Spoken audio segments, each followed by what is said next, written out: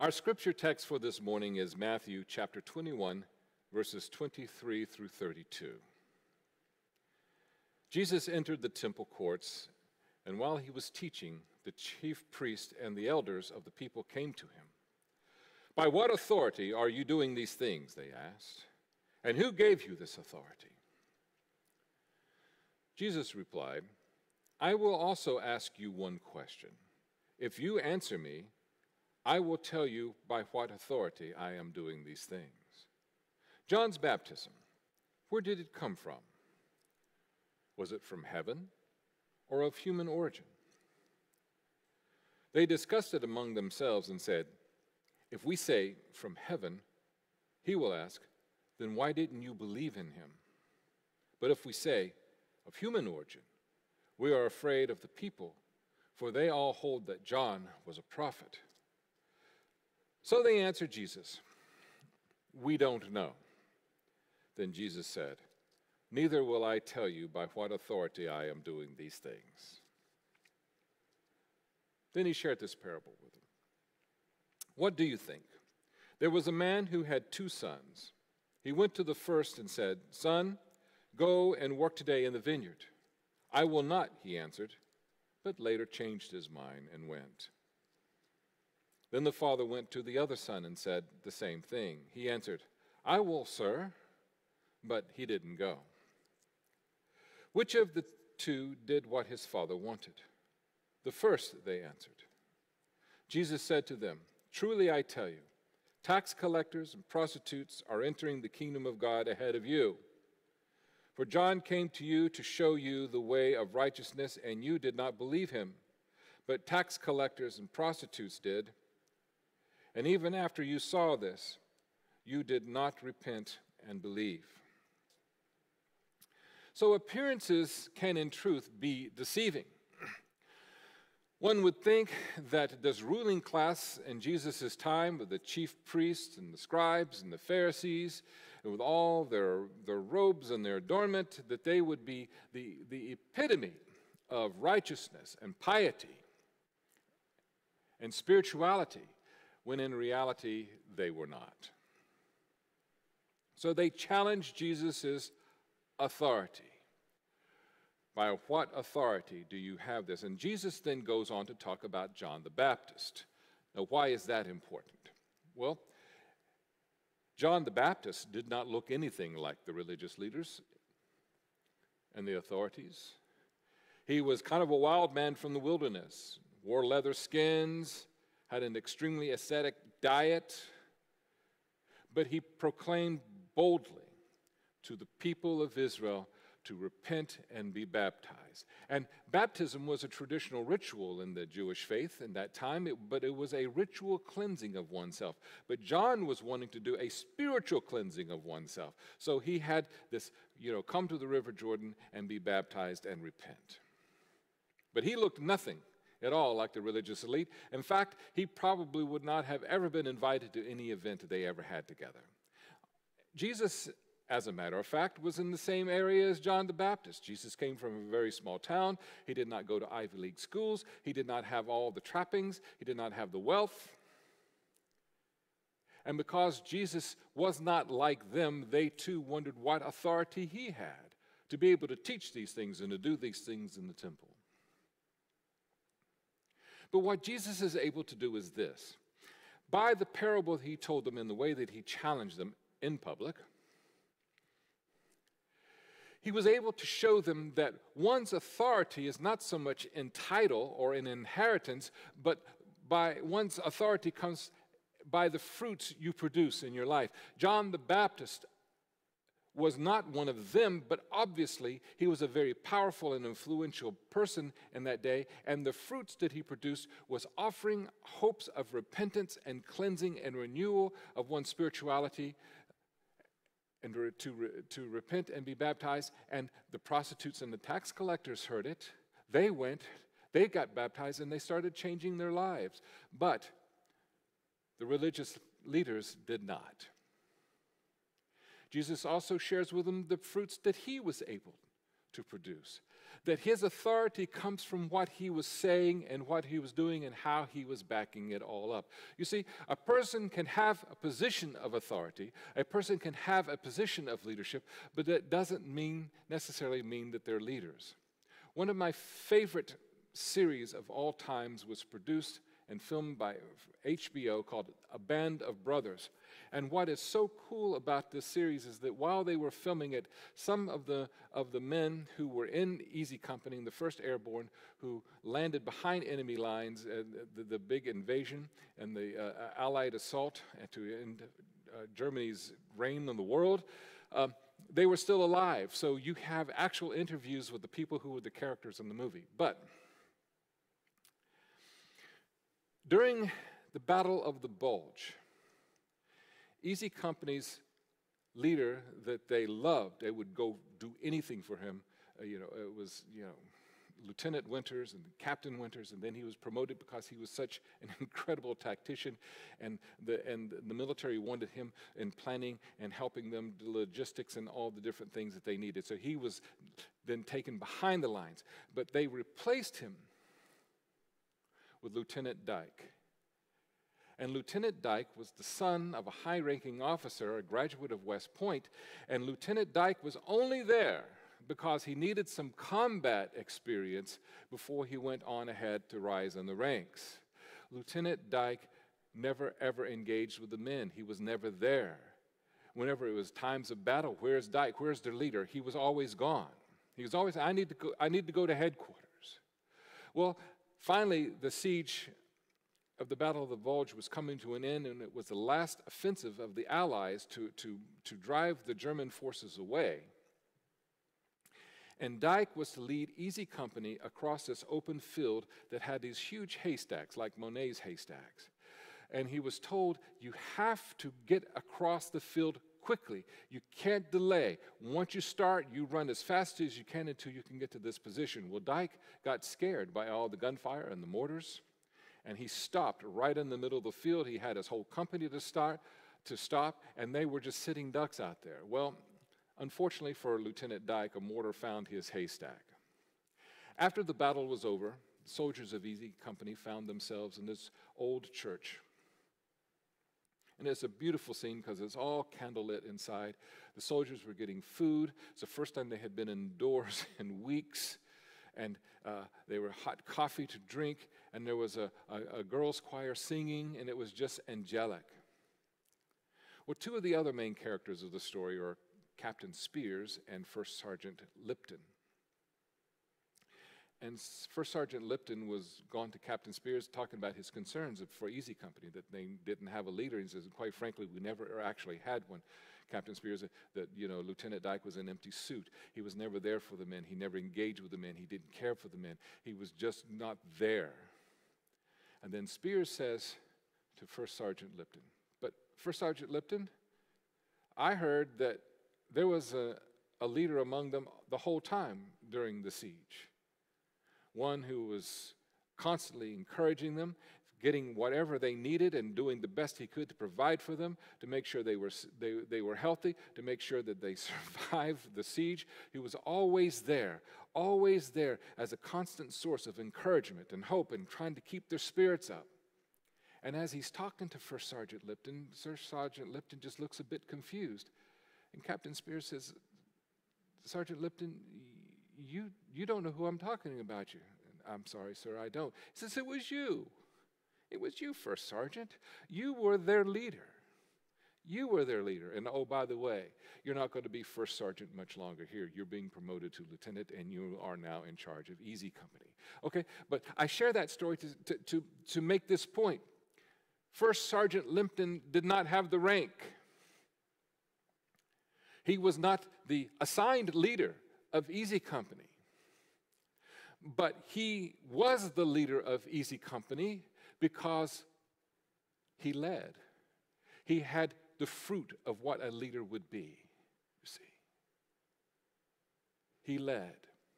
And then Jesus challenges the religious authorities then with this parable about a father who went to a son, and he said to a son, go into my vineyard and work. And his son says, nope, not going to do it, Dad. And then later he decided to go do it. He went to a second son and said the same thing. I need you to work in my vineyard today. I'll do it, Dad. But he never went.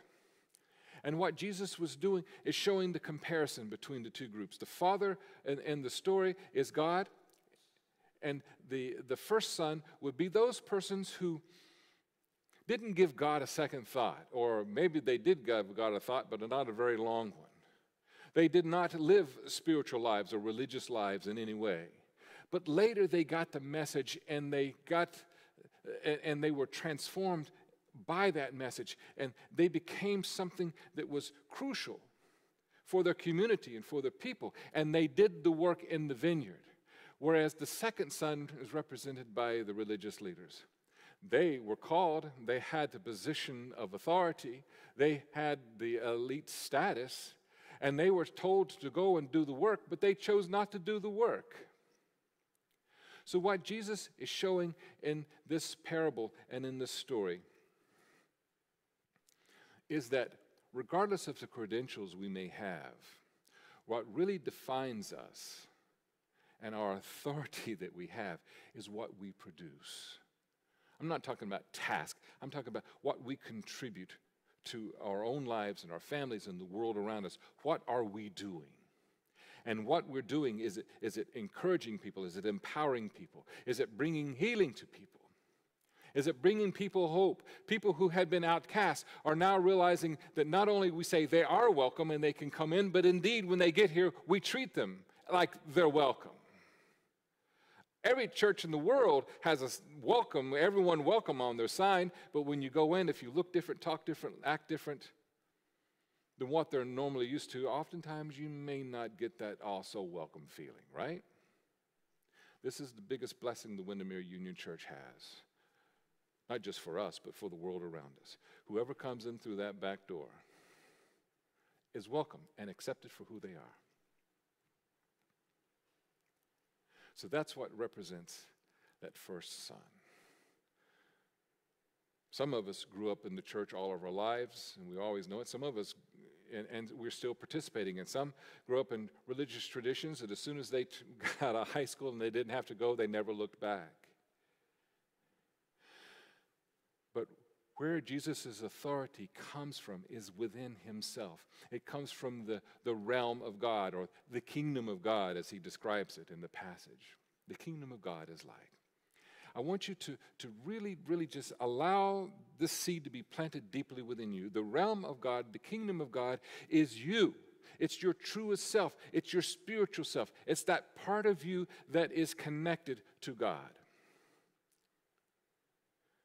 But we live in a world where we can be easily distracted. And unless one truly has the focus to look inward, to do the work, to do the contemplation, to practice the disciplines, then one will not truly know who this Father is. And we may sound like we're being obedient to this Father, but we truly aren't, because we're not going out into the vineyards to do the work. Your authority comes from the divine that lives in you. That's where your authority comes from. Some people have the opportunity to go and get a higher education, or highly skilled, and be able, and they have certain expertise. But those who have authority are those who act out on their own conscience. John the Baptist was driven to preach repentance and to try to turn things around. Jesus was driven to share good news to all those who have been excluded from the table, to let them know that God had not disowned them. God did not see them as an abomination. God did not cancel their reservations. The religious leadership did, but because they did doesn't mean that God did. That everybody is welcome to God's table. Everybody. And that's why Jesus is telling the religious elite that it will be the tax collectors and the prostitutes and the sinners who enter the kingdom before you, because they're open to it. They had a change of heart. They had a change of mind. Their soul, their spirit is being transformed, and they're producing the fruit of one who does that. Whereas the religious leaders were empty vessels. I mean, think about it. When Jesus challenges them in front of everybody,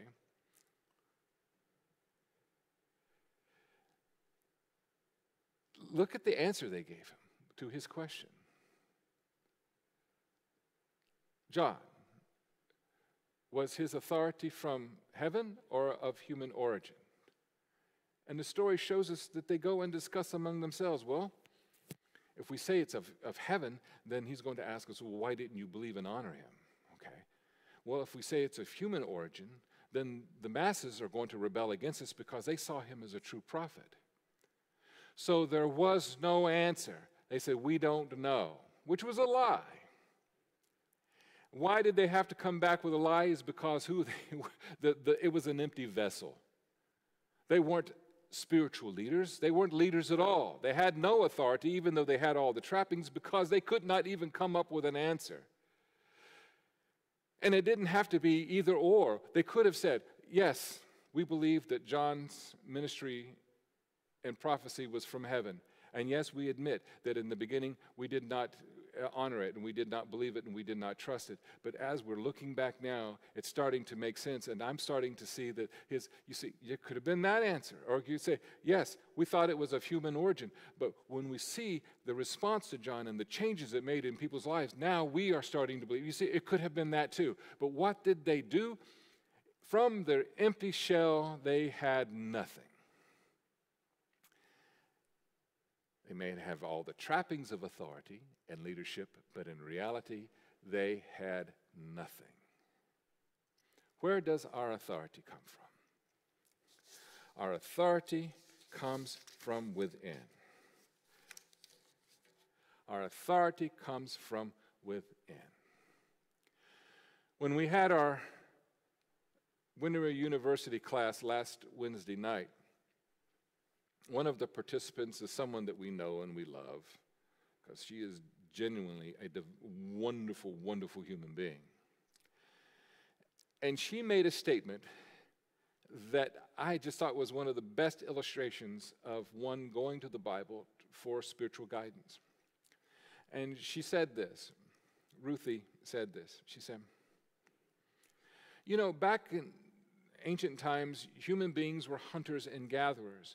And when it comes to my spirituality, I find that that's what I am too. I am hunting for these truths. I am hunting for a deeper relationship with God, myself, and those around me. So while I'm hunting, I'm gathering as much information as I can to inform me, to help me to be able to fulfill that desire, to know and to be who God wants me to be.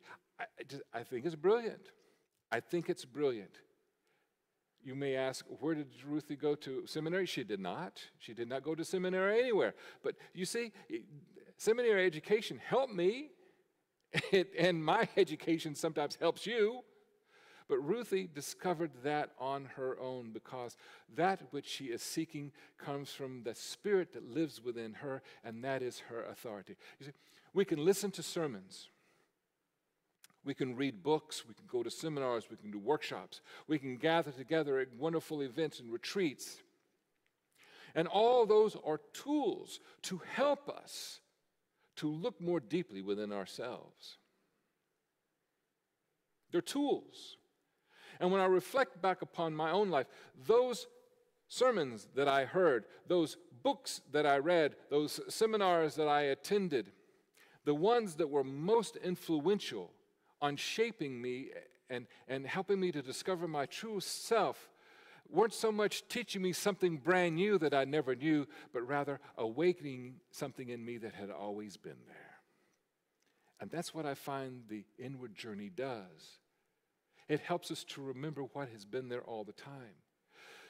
So many of us think that the spiritual quest has to be hard, and we have to go to some grand mountaintop and talk to some, monk at the top of the mountain and ask, what is the meaning? I want you to know that what you're looking for is as obvious as the daylight or the nighttime.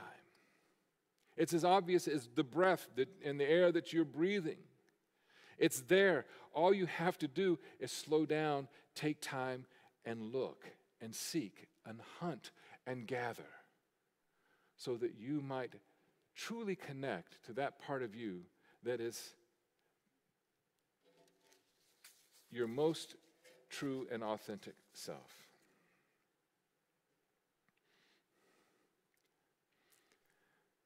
The religious leaders in Jesus' story gave nothing because they had nothing to give. They just accepted the trappings and the titles, but they didn't do the work. Whereas Jesus, John the Baptist, the tax collectors, the prostitutes, the sinners, they did the work. And they entered the realm of God. They entered the kingdom of God because they have a desire to do so. And they're discovering that with the authority to do that, they also feel empowered to be able not only to change their lives, but then to make a difference in the world around them. The Dalai Lama once said, "Every change of mind is first of all a change of heart." Every change of mind is first of all a change of heart. Heart, soul, spirit. Our authority is the realm of God that dwells in each and every one of us. It is our job to discover that realm and to learn, to grow, and to evolve from it. Then the fruit we bear will mirror the person that we've become. Thus ends the lesson. Go in peace and purpose. God bless you all.